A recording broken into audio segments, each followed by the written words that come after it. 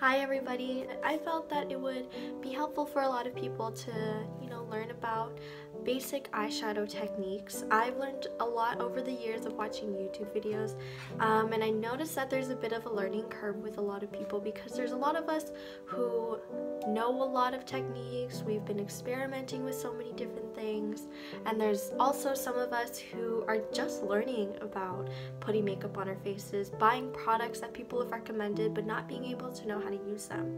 And I want to be able to kind of navigate help with doing that today, so let's just get into it. The first thing I want to talk about is tools. I feel like a lot of YouTube tutorials nowadays, they just kind of like go ahead with it and not really explain what they're using, why they're using it, so I'm just gonna do that first before we actually get into the look. If you already feel like you're equipped with the proper tools, you can just skip to the next part where I actually start. But for those of us who are a little bit unsure with what we're working with, I'm just gonna lay everything out here first. See your face and see the details. For example, if I use the mirror behind me, I would not be comfortable with doing my makeup because this is a mirror for looking at your full body. What you're gonna want is a mirror with a little bit of magnification, but nothing too crazy. This side has like a 3 times magnification, and I think that's way too close, but the regular side has a 1.5 magnification, and I don't know how to show this, but I'm gonna try. See, my desk is so clean, but you want to be able to see your face and see some of the details on your face as well, just so you can see what you're doing with your makeup and how you're applying it and how much you're applying and how much pressure you're doing. This I got, by the way, if you were wondering, at Winners. It was like 12 bucks, something like that. You could probably get it for like 8 depending on what they have on sale. I'm pretty sure they have these on sale a lot. The second tool that I want to talk about is the color switch. You don't have to get the Sephora one, but this is just the one that I have. And what this is essentially, you could honestly make this at home or just kind of like use something at home. This is sort of like one of those scrubber sponges that you would use for dishes, and it's in a little tin can. And what I love about this is that essentially it saves you money, even though you're using money to spend on this. But you are saving yourself with cleaning your brushes, so you're saving how much brush cleaner you're using, you're saving yourself time on those cleaning, you're saving yourself on tissue paper or paper towels that you may be using, you're saving yourself on brushes that you don't have to buy just because you want to be able to use the same brush multiple times. So I would really suggest investing in a color switch, just because if you want to be working with so many different colors, this is going to be your thing. Next, the brushes. The ones that I picked out are ones that I gravitate towards and feel that they have the most, I get the most use out of these ones. So this one to start is the Morphe M535. It's a general blending brush. It's very fluffy. I've had this for such a long time, so it's probably not going to look like this when you first get it. The next one is the Morphe M507, which is a precision blending brush. As you can see, it's so much smaller, it's a little bit more denser. And then the next one is the Morphe M514. This one is like the bigger sister of this one. This one is a bigger but still smaller than this type of blending brush. It has, I don't know, it's just the way of the shape has been so helpful with my looks lately. I've been using this so much. I literally bought 2 of these just because of how much I love this one.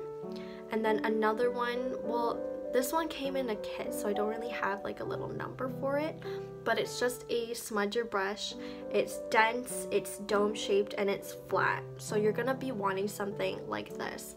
I feel like 4 brushes in general are still kind of a lot for somebody that's just starting out, especially if we're only going to be using a couple eyeshadows. So realistically, you can do just these 3, or you can even do just these 2, because these 2, from starting my makeup journey, these 2 are the only things that I've been using, especially when I only did like 1 to 3 eyeshadow colors. And yeah, I picked 2 eyeshadow palettes that I felt were considered the ultimate everyday basic eyeshadow palettes, and I picked the LORAC Pro palette and the Soft Glam. You don't have to use these ones, but I'm just saying that these are the ones that I use, and I feel like a lot of people have some similar colors to it.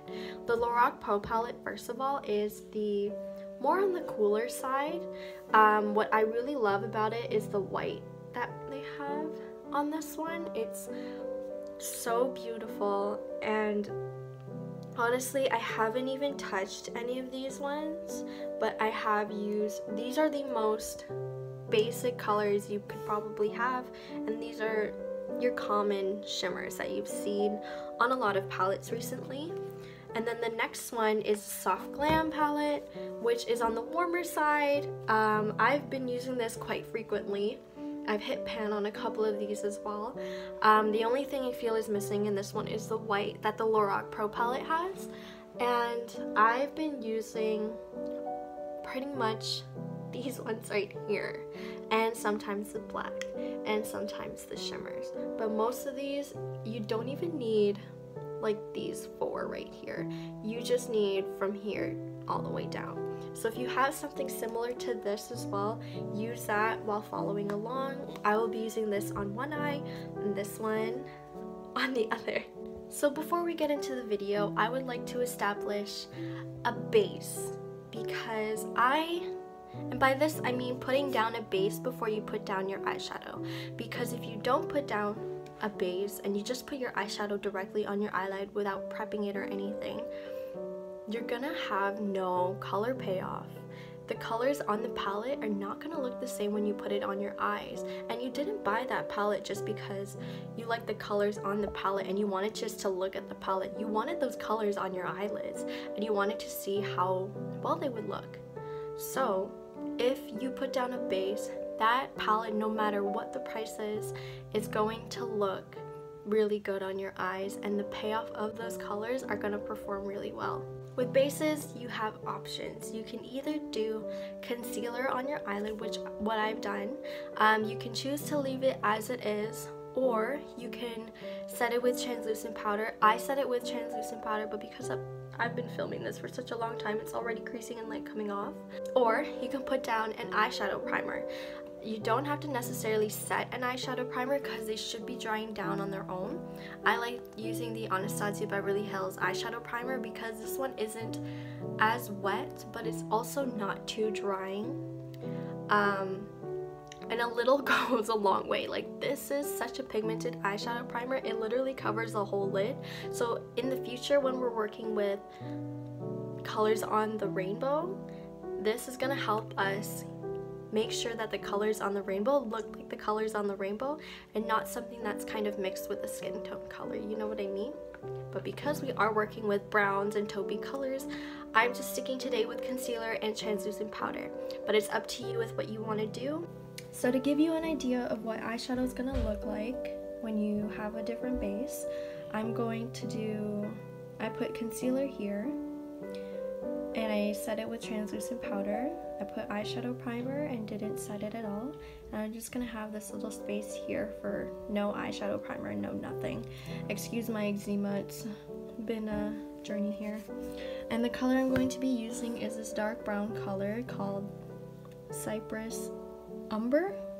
Yep, Cypress Umber, just so you can see the color payoff. And I'm gonna dip into it twice, like that. Tap off the excess, and this is what it's gonna look like on concealer. I'm gonna do the same thing, tap off the excess. This is what it's gonna look like on primer. And this is what it's gonna look like on my hand. So as you can see, there's going to be more color payoff with the eyeshadow primer, a little bit of color payoff with the concealer, which we can build, but I prefer this for an everyday type of look.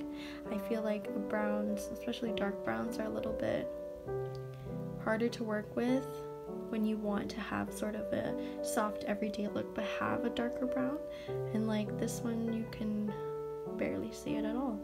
So again, establishing a base is important. So normally when I'm doing my base, my mirror is just kind of upright. But as soon as I get to my eyeshadow, I like to tilt it up and lean forward just so I can see better. But you don't have to do that. You can do whatever you want, what you feel comfortable with. So not a lot of us will feel super comfortable with eyeshadows and working with them. So I'm gonna acknowledge the spectrum of comfortability. So this is going to be the video where it's super in-depth with the thought process of putting on eyeshadows. Going to be thinking about how I'm holding my brush, how much pressure I'm putting, where I'm holding it on the brush, where I'm putting the shadows, why I'm putting it there. So many different things that kind of just seem taken for granted when we see makeup tutorials, because you watch them and you're like, why did you put it there? Like, how did that even get there? So I'm gonna try to go through it as much as I can without this video getting too long. I'm starting to lose my voice with how many times I'm talking. When we're talking about holding a makeup brush, we're gonna compare it to holding a pen. This is how I hold a pen. People say to hold the eyeshadow brush like you're holding a pen, and I say no, because this is how I'm holding it. Not everybody's gonna be holding it the same. Also, I'm right-handed, so it's gonna look a lot different for a lot of people who write with their left hands, or even I write it with this. But as you can see, I'm super close to where the ink would dispense on a pen. And then that means I'm putting a lot of pressure on the paper and my hand's gonna cramp really easily, and it does. So when we're holding a makeup brush, or an eyeshadow brush specifically, we wanna hold it 2/3 of the way from here, and we don't wanna hold it like a pen. I feel comfortable with the brush in the middle of my index finger and my middle finger, or my index finger is a little bit higher over it, and then my thumb is going to be anchoring, because here I can easily blend. And when you're blending, because you're a little bit further, you're not going to be blending too hard, but you also want to make the conscious note that you shouldn't be blending like this. You should be blending like this, so that the color gets on your skin rather than just staying on the brush and getting like in places that you kind of don't want them to be. With that being said, let's finally get into the eyeshadow tutorial. To quickly recap, I'm going to be doing Soft Glam on my right eye, LORAC Pro palette on my left eye, and I'm only going to be using two brushes, which is the flat, dense dome brush for smudging and the Morphe M535. Just these two today. And we're going to be using, we can try 3 colors today. We're going to be using one that's lighter, a medium toned color, and a darker color. I'm sorry it took us this long to get here, but there's a lot to talk about. And when we're doing, or when I'm doing an everyday look that involves 2 to 3 shades of a neutral or warm tone sort of eyeshadow look, I like to start with the crease. And this is going to be different for a lot of us because I'm not going to be the same skin tone as you, I'm not going to have the same eye shape as you, so I'm going to try to explain as much as my thought process is so you can have an idea of how it can apply to you. Right? So when we're doing a crease, you want to take a look back in the mirror and see where your eyeball forms. Where your eyeball shape is, that's considered your crease. So this is my crease right here, right? But as you can see, it kind of ends a little bit higher from where the fold of my eyelid is. I have hooded eyelids, so if I try to put something right here, it's just going to disappear in the fold. You won't be able to see it. Naturally, with hooded eyelids, you want to put it a little bit higher just so you can see that color, or as high as you want, up to you. With monolids and almond eye shapes, they got no problems. You can just put it on the crease. It'll be fine. You're going to see it. Just to give you an idea of the shade type that I pick, I like to pick a shade that's a little bit darker than my skin tone, sort of similar to what I use to contour. And on this palette, for me, that would be burnt orange. As you can see, I've used it a lot. So I'm gonna swirl that in there to make sure the product gets on my brush, and then we're gonna tap off the excess. If you've seen this a lot, the reason is because you want to make sure the application of the shadow is even and not patchy. If you don't tap it off, you're gonna get, when you first initially put the eyeshadow on your eyelid, there's gonna be way too much eyeshadow on the one spot that you touch. You want to make sure everything is even. And so again, holding it like this, making sure I have a loose grip and I'm not putting too much pressure in my head, knowing that I don't want to do that, I'm gonna put this in my crease. And you kind of want to do a windshield wiper motion, and this is how I started doing it. And I just wanted to quickly mention to anchor your hand under your chin just so your hand doesn't shake too much. And what a lot of people have been doing, and what I like to do as well, blending that crease into where my nose starts so it kind of looks more natural. And as you can see, there's already a little bit of depth to this eye because I put it in the crease. If that's not to your liking, and personally I like to put on a little bit more just because obviously, as you saw earlier, the concealer's not going to have more color payoff than an eyeshadow primer. So I'm just going to put one more layer.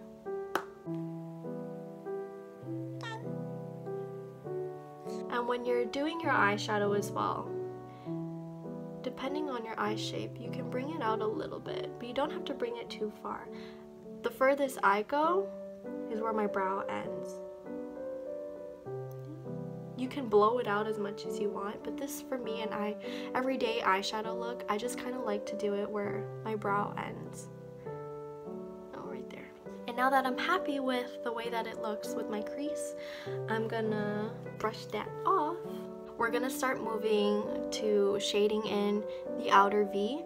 To give you an idea of what the outer V is gonna look like, if you hold your brush like this, from the tip of your nose to the end of your brow, that's where your V is gonna start at the very end. So it's gonna go here and towards your crease, but not all the way down. It's just gonna end in the middle from where your pupil starts. So you're gonna have an outer V here.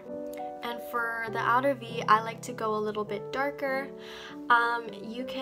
I personally like to choose between Sienna and Rustic as my first color for the outer V. I'm going to be choosing Rustic first. When you're following the outer V shape and you're applying the eyeshadow, what I like to do is start by mapping it out like this, and then blending everything in a circular motion, but following that shape. And this is kind of what you get, but depending on your style, you can bring this out a little bit more and create more of like a triangle shape. And by doing that, the same way you were mapping it out in the beginning, you just gotta bring it out even further.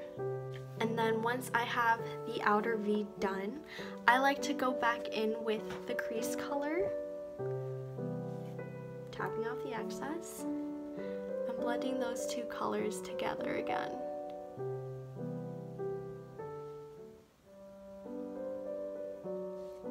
So now that the crease in the outer corner is done, I like to go in to the inner corner with a skin tone color.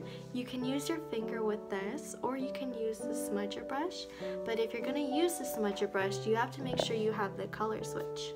Here I'm going to use the brush. I'm going to go into the palette and go pick up Orange Soda.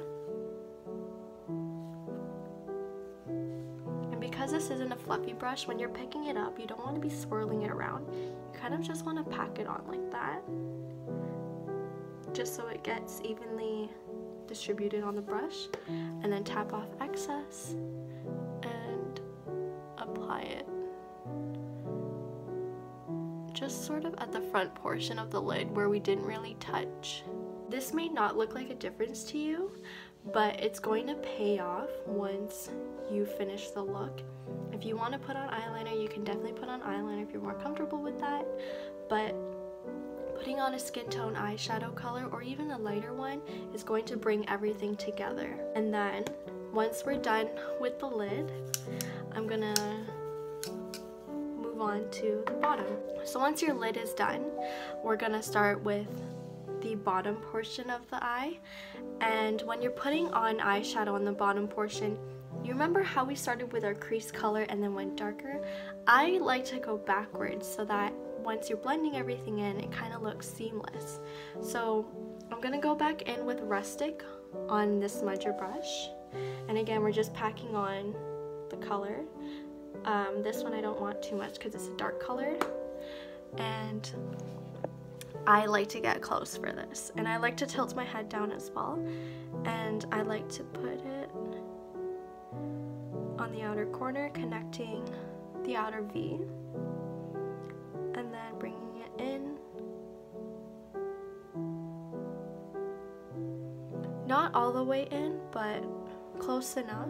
And if that's not dark enough, you can always layer it on, which is what I'm going to do, because I know I'm going to be blending it and it's going to disappear again.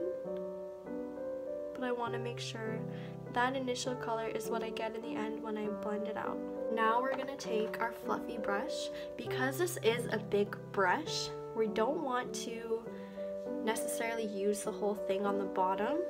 We want to make sure it's a little smaller. That's why I suggested those smaller type of fluffy brushes, but because we're only going to be using these two, we don't really need to do that. And when I'm using this, I like to squeeze it so that it has a little bit of a fan shape. And again, keep in mind, even though I am holding it at the tip, we want to make sure to not put a lot of pressure. So I'm going to lightly blend it out on the bottom. This is pretty much the eyeshadow look that I would do every day.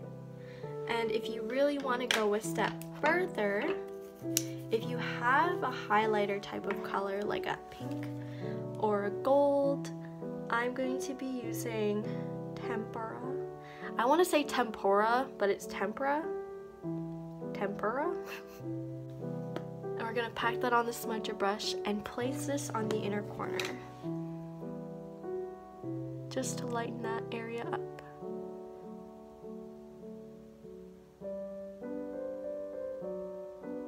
This is going to look different for a lot of people too, depending on your type of style. You could literally just have a dot, but I like to spread it out more and even bring it down to the bottom. That's just who I am. Now we're going to do the other eye with the other palette. Now we're moving on to the LORAC Pro palette, which is a more cooler toned eyeshadow palette. And first, I'm going to clean off my brushes. You always want to make sure that before or after you want to clean your brushes. I know that I'm not a saint. I don't do this all the time, but you gotta make sure to plant these seeds. So we're gonna be moving on to the LORAC Pro palette. And again, starting with the crease, we're gonna want to choose a color that's a little bit similar to your skin tone, but just darker than that, almost similar to your contour. And as you can see, I've used the color taupe a lot, so that's what we're gonna be dipping into. Tap off the excess. Look back, see where your crease is. Go ahead, blend. Don't ask me what my hand is doing on the other side, I don't know.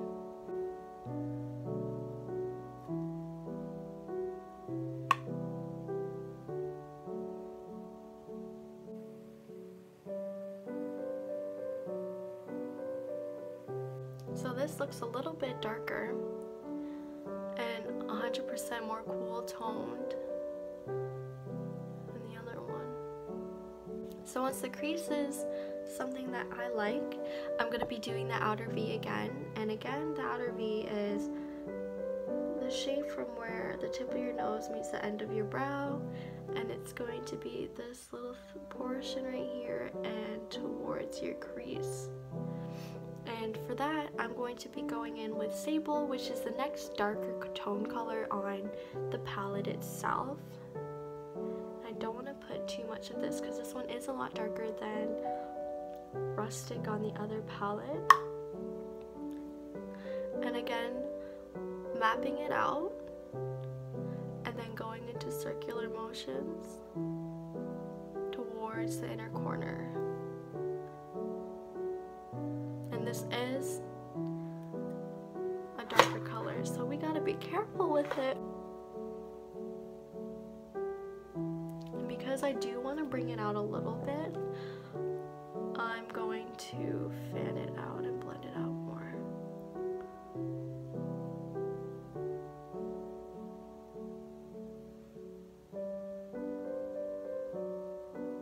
And now I'm gonna go back into taupe, but before I do that, clean off my brush. Going into taupe, tapping off the excess and blending it.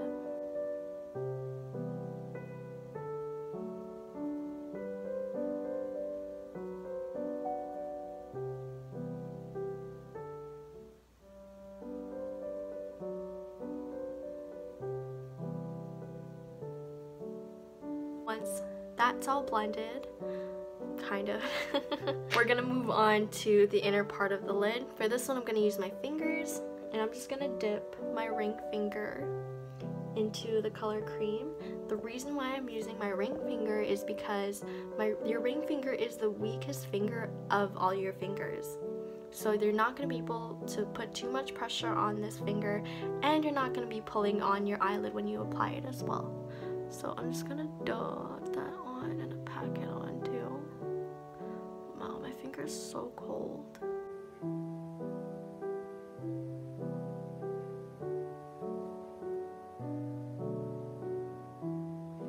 And as you can see, it's already starting to bring everything together.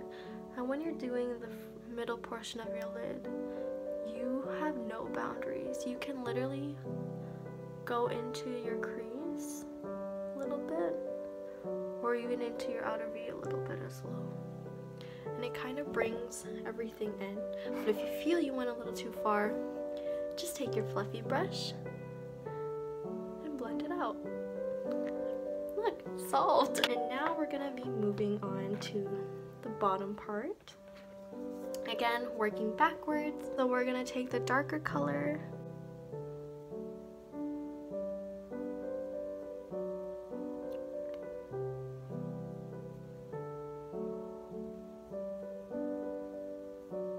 again, not going too far, and then now taking the fluffy brush, going into your crease color, tapping off the excess, pinching it a little bit, and then blending it out, and making sure that you're not applying too much pressure.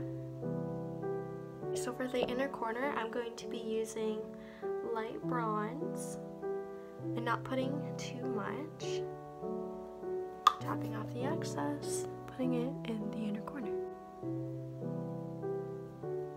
And again, I personally like to go up, totally up to you.